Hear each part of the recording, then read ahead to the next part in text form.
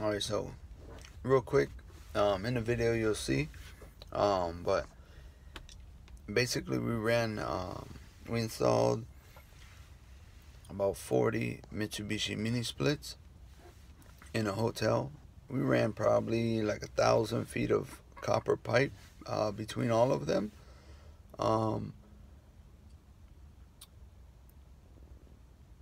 So we went,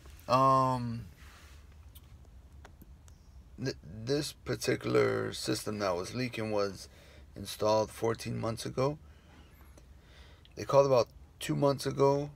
So after about a year, we went. It was low on gas. We added gas, and we scheduled to come back to shut the system down and look for the leak. We knew it was in the line set, so we had to, find this, see what's going on.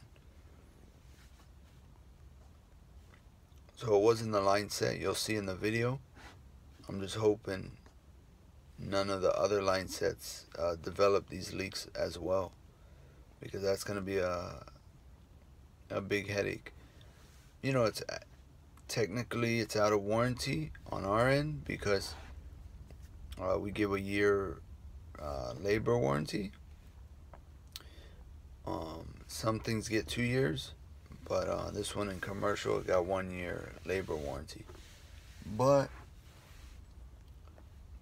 it's 2 months out of the warranty and stuff like that. I'm not gonna charge a customer, but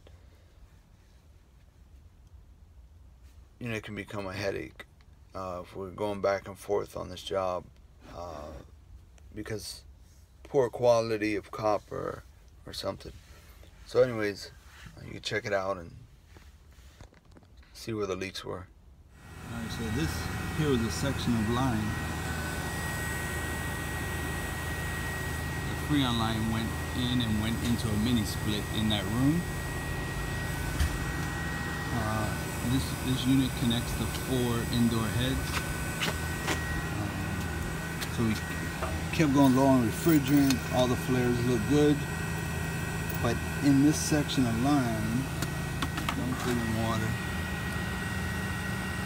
It's pressurized at 50, not even 50. It's at 40 psi.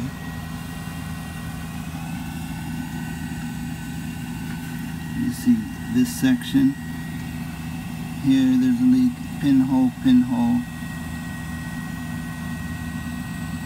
Another pinhole. Another couple of leaks. Yeah, like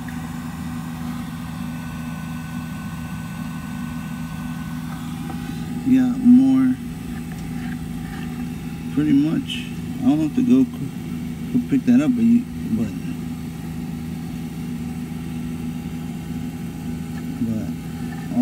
if you look down there, there's several